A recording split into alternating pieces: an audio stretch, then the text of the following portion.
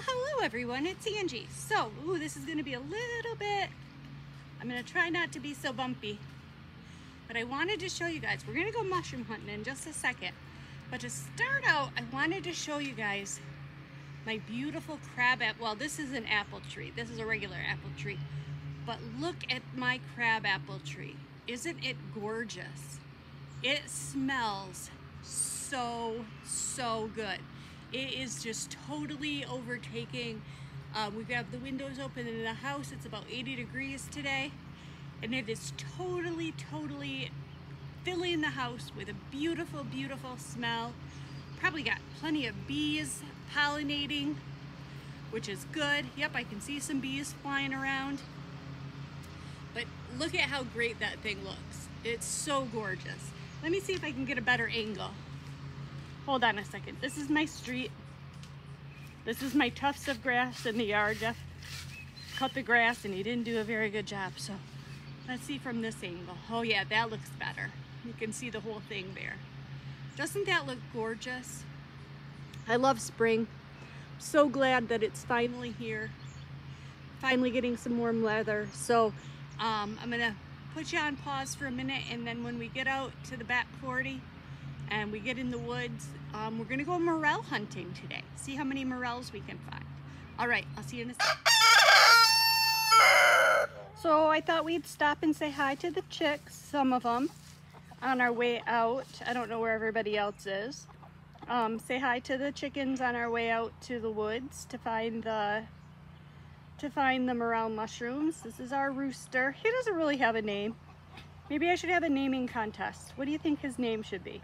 He's a nice guy. He's not mean like Mindy's rooster Chuck. He's a nice guy. Can you give us a give us a cock-a-doodle-doo? Oh, now you're gonna be quiet. You've been loud all day, but now you're gonna be quiet. Come on. I tell my granddaughters that he says, cock-a-doodle-doo, how are you? Is what he's saying to everybody. I don't have any treats for you, I'm sorry. I didn't bring any treats out. Those are, that one lady right there, the white one, she is called a Brahma, no, is it a Brahma chicken? But she has feathers on her feet. She's kind of cool. I can't remember what breed of chicken she is, but she got feathered feet. I don't know, everybody else must be in the house. I don't mean the house, they're in their coop. That's their coop there.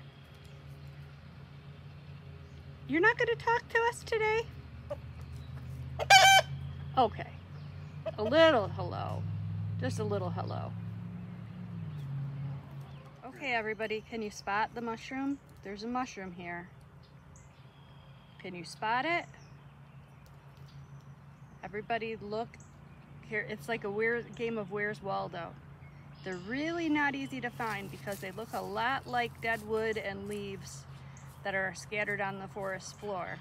But there's a mushroom right there. We're looking for morels, which are a very famous Michigan mushroom. Are you gonna get that one, Jeff? Okay, there's a huge one.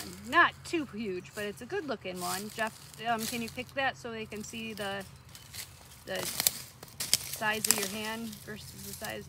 Yeah, it's a good size. But that's what a morel looks like. And we put them in a mesh bag because that way it spreads the spores.